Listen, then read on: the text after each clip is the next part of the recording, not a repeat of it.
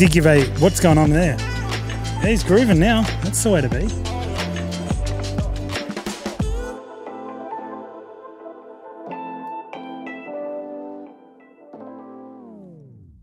Hello. Hello, Josh. How are you? Yeah, good.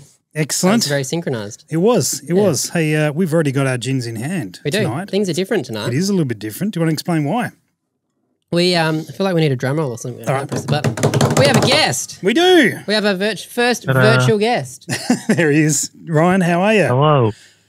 Good, yourself? Good, mate. Do you want to give us a quick little? I mean, no. Let's bump you up. Ryan is the videographer / media manager / marketing guru. Any more slashes in there? Okay. General guy around the office. The best looking guy in the office at the Bearded Chap in Queensland, who are good buddies of ours. And Ryan met Ryan earlier this year when you hadn't been there that long at that point, had you? I've been here for like a year and a half. Oh, okay. So you've been there a little while. Yeah, right. Yeah. And Ryan was was there a couple of days a week and now full time and smashing goals with their marketing, their content. So we thought we'd get him on the show and pick his brains about how smart he is and what he's learnt and the journeys he's discovered and bits and pieces. So Ryan, we're at the end of the year. You're just coming off the end of Black Friday. How's the last week been for you? Been pretty crazy, but like we sort of done a little bit of planning in terms of I already have a lot of footage of just products and stuff. Mm-hmm. So we didn't do too much in terms of content for Black Friday. We just did like a bunch of email marketing and then just general posts, just like, hey, letting everybody know that we have a sale going on. Yeah. Putting the word out. Too far into it, I don't know. Yeah, very good. And do you want to, what we probably haven't topped off is what the Bearded Chap do, who they are. So do you want to give us a quick little rundown on the Bearded Chap, Ryan, while Josh runs off? I'm going to try and find some Bearded Chap stuff. Yeah, that's all right. Ryan, do you want to give us the quick little couple of liners of who they are and what you do? So we're a men's grooming product company.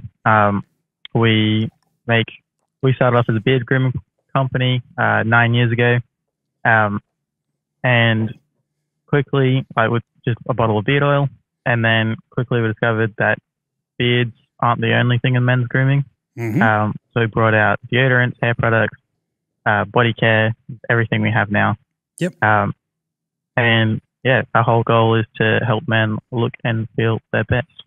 Love it. It's great. It's Josh run off. I think Josh can get more products, but one question while Josh is not here. I've got the oh damn, he's back. Ready? There we go. There are all the products. The sea salt spray here. I was just going to ask, is this edible?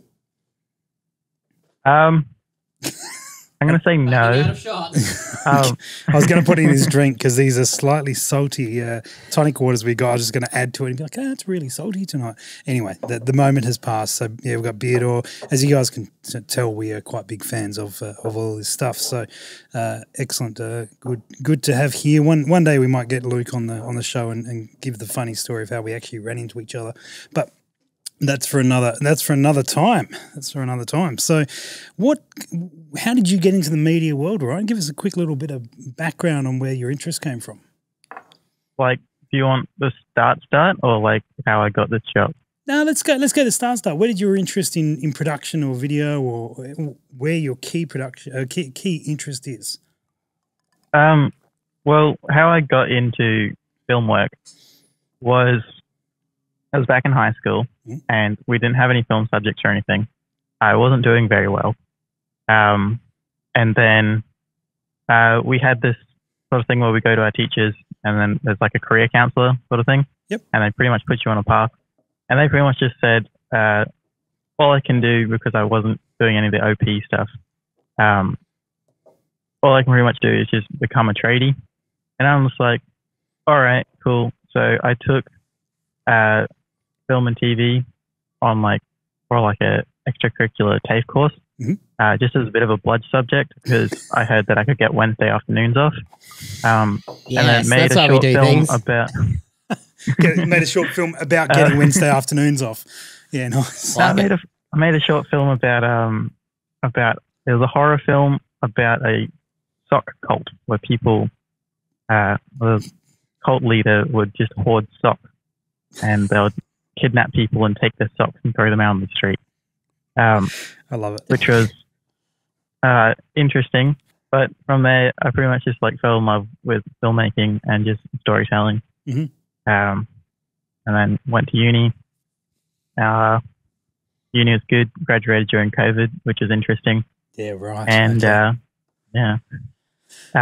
Shooting a short film during COVID is a lot of work. And then now I'm here. Just sort of, yeah. So how did you land the job with the bearded chap? How did I land the job? I actually don't really remember. I just replied.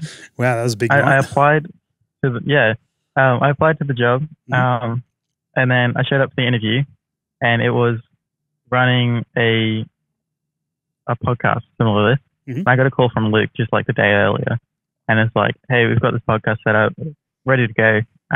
Just need to press the record button and edit it after." And I'm like, "Yeah, sounds good." Roll up the first day, nothing's plugged in, nothing's working. We're missing tripods, missing heads to tripods. So I just had to grab, and then on top of that, Luke just goes, "Cool, talent's here in an hour." And I'm like, interesting. Appropriate response. So I frantically am looking on YouTube videos. Luckily, we're using an A10 Mini, which I was thinking of buying for myself, and a Rodecaster, which I'd done a ton of research on. Mm-hmm. So I knew somewhat how to use them. Only thing I hadn't known how to use is OBS. So all I had to figure out was how to get OBS a sound and an audio feed. And then I just pressed the record button and hoped it worked. Podcast is all good. Yep. It's up on our Bearded Chat YouTube channel, mm-hmm. and all over Spotify and everything. And that's how I got the job. Because I pressed the record button successfully. You've actually got one up on Josh then. Yeah, there's been one that I've forgotten to press the record button on. Yeah.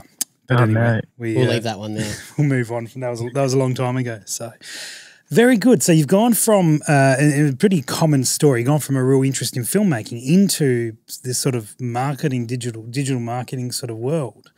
How have you found that transition, and do you still do some filmmaking? The transition has been, it's weird because it's similar but different, because film work, it's all about storytelling, and the story comes first, and like making sure you're entertaining the audience. But then marketing, people sort of forget that when it comes like to when you bring analytics and things into it, like reach and click rate and all the other analytical words. So you just sort of, you got to keep trying to remind yourself that you're just trying to tell a story and get people engaged. What's the word? Truthfully. Mm-hmm. But and then in filmmaking, like that's the forefront of everything. Okay. It's like you can't go away from it. But in terms of am I still doing film work? Yes. I've recently released a music video. I'm working on a TV show. I'm also in post-production on a short film about beer pong. Pretty cool. Lovely. I like it. Yeah, nice, mate. So you still keep the fingers in those sort of super creative piles while, what is reality, sort of earning an income while utilizing your skills and getting better. Yeah, nice. So from what you've learnt, did you have any sort of on that marketing, social media side of things prior, or was it just a real interest in filmmaking and the tech side of things?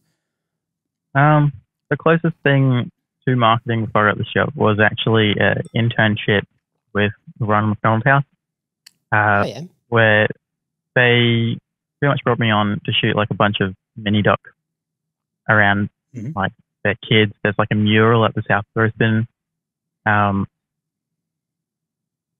hotel thing where they stay, and then I did like a mini documentary. I interviewed the artist and like just why it became a thing for the community, like why it was important to the community. And yeah, that was pretty much that was the closest thing to marketing I've gotten before this job. Also shooting spec ads for YouTube. Not for YouTube, for uni. But yeah, that's about it. This is my first marketing experience. What a job. Yeah. What's been one of your big learning curves from jumping into the marketing world as opposed to just fully creative stuff? Trying to figure out, well, finding the connection between making videos and people buying things. That's a very hard thing to put together. And it's just sort of been, I guess the learnings from that would be just to make things genuine and just like you can't fake it. Very inspirational words I'm saying. No, it's true. The authenticity of do you guys focus a lot on product? Do you focus a lot on people? Is there of both. Bit of both. Yeah, I see. Yeah, so we have lots of videos on like how we make our products and showing that we're real people making products, and that's like a very push to it. That's the reason why we make all those behind the scenes, like seeing people putting labels on bottles and mixing ingredients together, and because that's what we do. We spend 8 hours a day here, 5 days a week, just mixing stuff into bottles. So that people can use them and enjoy it. And then that's how a lot of our products come into it, through that. And then there's also the showing that we're luxurious. That's like the cool product shot. Like the product videos, that's just like showing like, oh, look at the cool label. That's interesting. Showing that it's made by a bearded man on the side and made in Australia, and just like really pushing the luxury side of it. And then there's the education and the empowerment side, which is like our what the fact WTFAQ. So we do a video every week, just sort of answering a question, usually about men's grooming. So last week we did, what did we do last week? The week before that we did guessing the top 5 haircuts in men's for 2023. So like, what are the best things?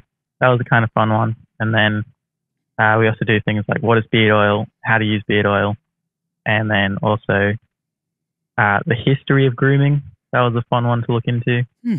And like, so the more to educate and empower people to like, because the idea behind that is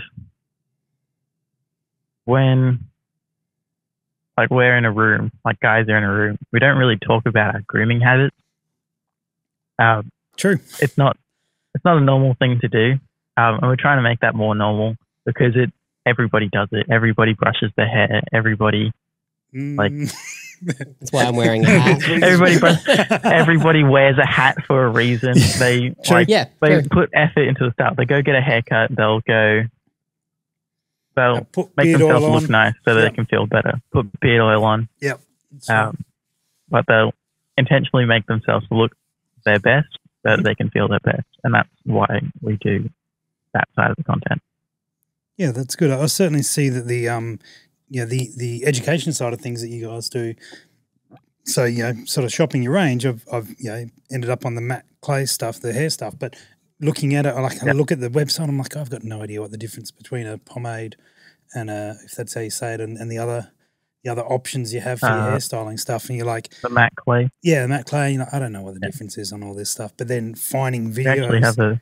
Finding videos that actually tell me the difference, and I did, and I discovered that, and I'm like, oh, okay, that's more the thing I'm after, using that media that resides. You talk a lot about social media and advertising, marketing, that sort of thing, but then there's actually the information stuff, which we are here actually working down the way, in a systematic way, where for one of our websites we run, I mean, there's about 5,000 products there, but we're working on building, probably 1,000 plus videos that delve into particular products as to why you would use this, when you would use this, how it's used, that sort of thing. And so I think that education side of things is really critical and is also good marketing, but is tied up because it answers questions, solves problems, which is a lot of what it needs to do. Yeah, it's a product breakdown video. So it's like another reason behind that is also when you're searching these things, you're in a buying mindset. So if you just find the right thing and you're already searching for the right thing and you find it, you just click the buy button. You just grab it. Like I do it all the time with cameras.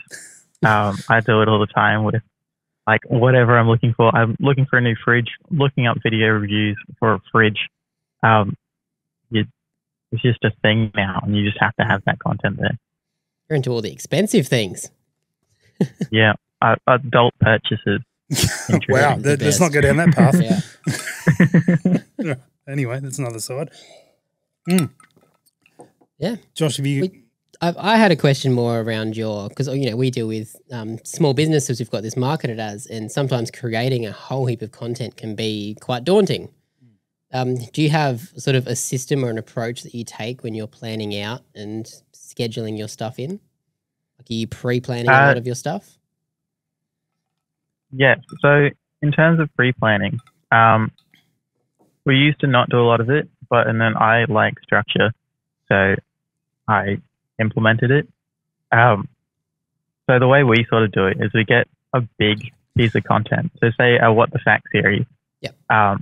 That'll be a 2 to 6 minute video. And then in it, I'll write in 6 points or something, 5 to 6 points, or even sometimes I do up to 10, 20. Yeah. And then I take those snippets and those are the reels. So there's the one big master piece of content, and then I break that down into smaller pieces of content that can be shared across all different social media and then easily changed into whatever I need it to.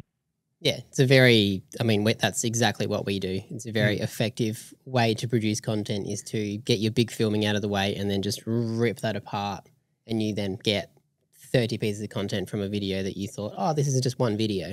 Can I take a bit further back on that question? One of the questions that I had for you is your process in dreaming up that stuff. So obviously you got a similar process where you sort of make a hero content, you grab a bunch of gear out. That's nothing super new. It's a great thing to see deployed.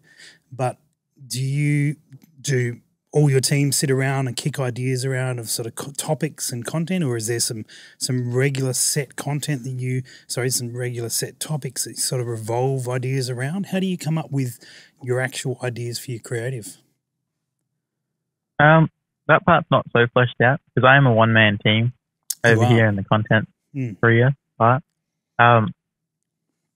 So we tried doing the whole sit down, collaborate idea, and that ended up, we came up with weird things like milk reviews and milk reviews. I remember that one. Yeah, we did a whole 5-part series on just reviewing milk. It was lockdown. It was weird. That's fantastic. I do remember that.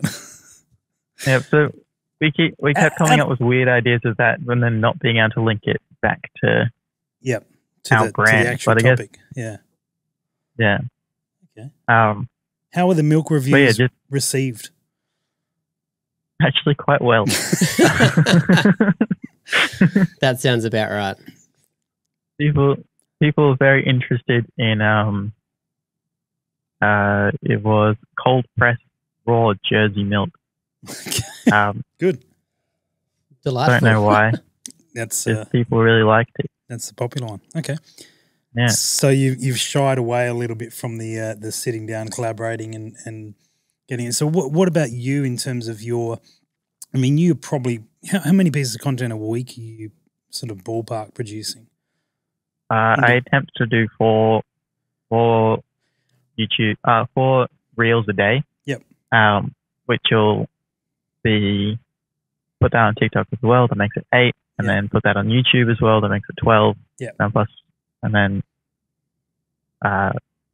only on Rumble. So that makes it 16. Yep. And then, so you can do, 16 pieces of content, I guess. Yep. And you're coming up with sort of 4 or 5 ideas a day that you're covering off on. How do you draw your? I mean, you're doing it from a hero point of view, but like at the start of the week, like what am I going to film this week? How do you get that creative idea? Is it just stuff? Do you see what questions are being asked and you respond to that? Do you sort of have a big list that you've come up with together?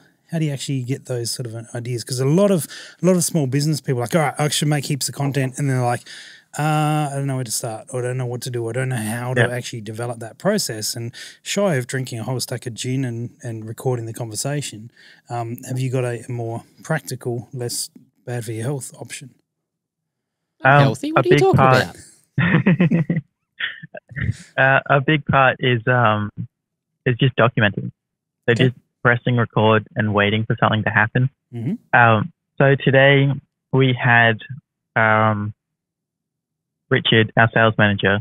He sat down with one of our brands, and they did a live stream together, whether it was just Instagram live, and then I managed to get their social media person to send me the live stream, the recording of the live stream. And then now I've got 10 pieces of content in like 2 hours of work. Yeah, brilliant. Yeah, so it's like, just like stuff like that. And then also, like say I get, even if I walk down to the warehouse, if I'm working in the warehouse, because we're behind on orders, I'll bring my phone with me and time-lapse it. That's a piece of content. Yep. So it's like constantly documenting. Setting up this podcast, I time-lapse it. I'm buying a 360 camera just so I can make the time-lapses look cooler. I guess you seem to have like an attitude of vigilance, of like any opportunity to create something from it. You sort of Josh does a fair bit, the team do a fair bit of that here, but as well, like any opportunity that you do, like we do these podcasts, and usually prior to this podcast going up, because we're just kicking around, setting up, pouring drinks, that sort of thing, we will live stream that on TikTok for different sort of platforms and just talk to people, and you pick up extra followers, you develop that sort of thing. You can always go back into that footage and pull stuff out if you need to. But just being, I guess you're talking about documenting and also being vigilant of thinking about it. Like anytime you're doing, start recording it. Do you go up to your? I know you bug your team members a fair bit, which is great. Do you go up with a camera and just start asking them sort of questions, both in a form that would perhaps produce a piece of video, but also produce some further ideas? Somewhat, yeah. Like usually, I just don't prep them at all. I just point a camera at them and then say a stupid joke that I've either written or stolen off the internet. Yep. And then it's either they laugh or they don't laugh, and that's a piece of content. And then also that creates engagement, because even today I had this video of like a pomade joke that was just a series of pomade puns that Luke Really? just did not get. And then somebody in the comments just goes, fire him. And I'm just like, just because the joke was fire, and I put a fire emoji. Yeah. And then they brought back a bunch more pomade puns. And it was great. And that was like, it's just further connection with that one person and the brand. So it's like, have you done much with replies on the various socials? So replying to that comment? I've done a couple. It's rare that we get a comment that you can do a video reply with. But whenever somebody goes, where are you? Like there was one guy that goes, I'm thinking of buying stuff, explain. I did like a full-on explainer video of like walking them through the office, and like I cut it together and everything, and I was like throwing beard oil all over the place. And then he just asked what beard oil it was, like what beard oil he should get, and I was like, oh, I don't know, we make beard oil. I guess I can just show you what we had, and I just showed what we had. And then he seemed to get a good response out of it. And then it's like, where are you? And I did like a Google Map zoom in of where we are. And this building doesn't exist on Google Maps yet. So I just zoomed on this green plane. Perfect. And it's just like, yeah, cool. I'll check it out. And bam, sale. Yeah, nice. Yeah. I guess that the benefit of that is you've got other people watching who are perhaps asking similar questions that delve into that. Yeah, nice. Yeah. Ryan, if you were, you guys are a reasonably established business, but still a small business, and you've been there for a little while now. If someone was starting out, perhaps they weren't in the point of being able to afford a videographer or external work done for them, but they were looking to sort of generate a bit of content on a regular basis. Is there any tips you'd give them or sort of things you'd ask them to keep in mind that would actually help them to, where would you put their focus? Cool. It depends on what you do and like what product you have, what services you have, because like there are plenty. Oh, this is such a broad question. I know. Well, I guess try and do things that are like, if you're going by yourself, you obviously have to run your business. So I guess it'll just be trying to find ways to implement it into what you're already doing. So say, I'm going to take an example of a PT trainer. Yep. If a PT would just record their like online sessions or even a gym session and then just maybe give a discount to whoever's in the thing in the social media or something, or I don't know how you implement it, that's up to you. Yep. Just record what you're saying, take a snippet of an exercise and why you do that exercise. That's a piece of content. Like, and then you can just keep doing stuff like that. So yeah, like you could even do, I think that's the basis of it. Yeah, no, it's great. Yeah. It's really, filming what you're doing and just putting that out there. Just document it, really. Yeah, that's really good. Any big projects on the horizon that you're keen for? Any sort of challenge or any types of content that you're going to sort of put on the radar that you think is trending well at the moment? I'm interested in doing these specular-based videos. I don't exactly know how it's going to happen. I've got one idea that you guys know about. But I don't know if I want to say it. For someone watching, what do you mean by that term? So specular videos are pretty much a YouTube video. They're like 20 minutes, they're like a documentary, and they're based around a specular idea. So like something that's crazy to look at. So it's clickbait that you follow through on. Yep. It's like classic of Mr. Beast, where he'll go like, I got 1,000 people to stand in a circle for 6 hours, and the last person standing gets $100,000. Yep. He just makes that video. Yep. It gets a stupid amount of views. That's obviously not doable for a lot of people, but Sure. you can do. But you can do a lot of things that don't cost that much money or any money at all to do it. Like even Mr. Beast started as watching paint dry for X amount of hours. Yep. And like now he has a ridiculous following. All the followers. Yeah, he has all of them. Yes. Opening up a burger store that'll fill out a whole shopping center for like 3 days. Yeah. So you're talking about sort of big,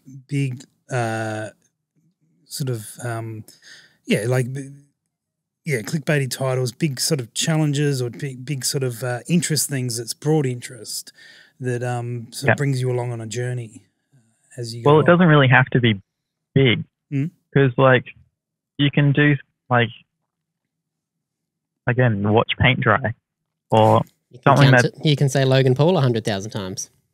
You can say Logan Paul 1,000 times. You can count to 10 million. Is that what he did? You did? You can, you can sit in the pool for 24 hours. I don't know. But you can do stuff like that, but you can also integrate it into your brand. So it's like, I'm thinking like we could do making 100,000 beard oils in a day. Something ridiculous like that. Or if we have to, that would require a lot of more prep. That's probably a lot. Okay. We could do, I understand what you're saying. You're setting like this bigger goal and then working towards that goal, and people like, are they going to reach it? Are they going to get it? They're sort of on that journey with you to sort of achieve whatever it is that you've clickbaited along, but you're delivering on the title and the promise that you're making, and seeing how that goes. Yeah. The other one I was thinking of we've got a PT coming on as like a content creator guy, and then I wanted to try and do one that was like a training for a powerlifting, like try and find the biggest powerlifting competition in Brisbane, and train for it, and then just document it, and see what that's like, and then we could or it's either from my perspective or from Richard, a sales guy who has kids, works a full-time job, and then joins powerlifting competition. How cool would that be to follow? Yeah, absolutely. Yeah.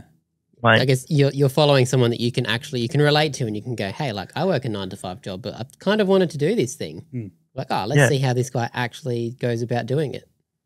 Yeah, exactly. I like it. Interesting. There's a bottomless end of like small short form content that can go with that, plus your hero video, plus potential follow-up videos or anything along those lines. So, yeah, that's really interesting. It's interesting. It will be interesting to see how you work your brand with that as well.